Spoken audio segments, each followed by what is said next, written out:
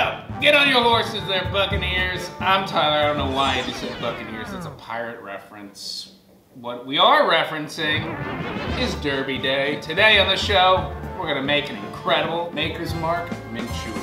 Cheers.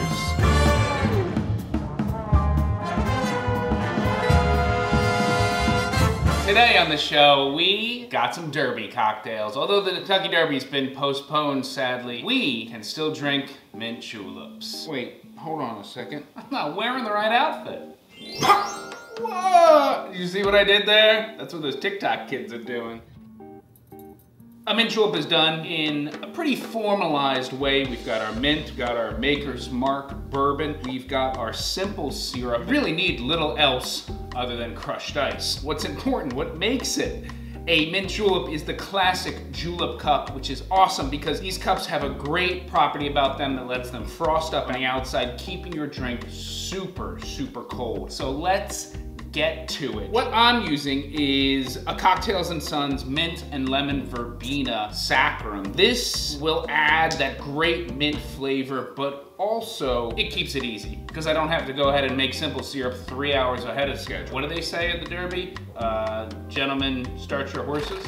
So we're gonna go with 0.5 ounce of the syrup in the bottom of our mint julep cup. And again, this cocktail is made inside the cup, keeping it extremely easy. Little pro tip here. You know the secret to a really good julep? No, sir. We're gonna take our mint. We're just gonna lightly slap the mint to let those oils open up. And then we're gonna wipe the inside of our julep cup, like so. It releases the menthol. We're gonna put some mint inside the cup. What I like to do with my mint is not pull off leaves because that seems to sometimes degrade and fall apart in the bottom of your cup. We're gonna do sprigs. So you're gonna look for about 3 decent sprigs of mint. Put that in the bottom of our glass right there. And then we're gonna take our muddler, which is missing. Hold on a second while I find the muddler.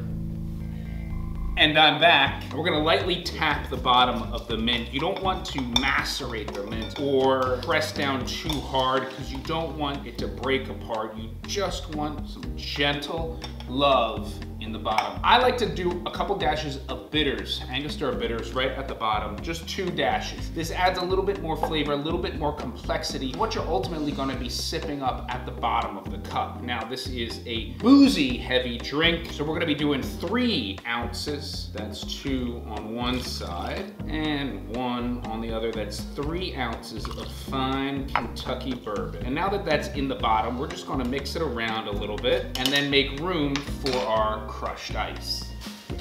Now you can get crushed ice at a store or you can get it ahead of time. I prep this bag by just getting some crushed ice because it is an important component to this cocktail. We really want to fill this drink up to the top, making it a dome of crushed ice, if you will. Really pack it in there, you know.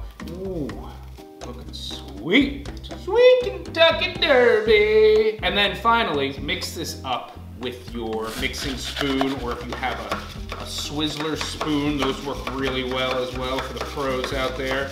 You're just gonna mix up the bottom of that, getting all those juices and that dilution, and then really wanna pack this ice in on the top, and then a fine bunch of mint here. Fine bunch of mint here. It's almost like you have to be Southern to truly enjoy the mint julep. Listen to me trying to make jokes, but I really want to cry. You really want that essence of mint to hit you right on the nose. Then what I do, which is really a little bit of fun, a little Fee Brothers mint, which is green, these mint bitters, and we just put it right here on top. Wow, look at that. Now all we need is a straw. We're gonna nestle our straw right into the mint so that when you try the drink, you get this beautiful aroma of mint, which really, the smell of this cocktail is 30% of the actual taste. And there you have it, the classic Maker's Mark Mint Julep. Let's give it a shot.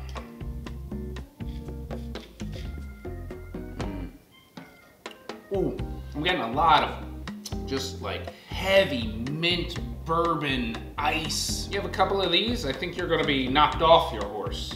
Cheers. I do declare these mint juleps are in rare form. I was knocked off a horse once in Bali. It was not enjoyable, and that horse was kind of mean to me. Never really had a great history with horses.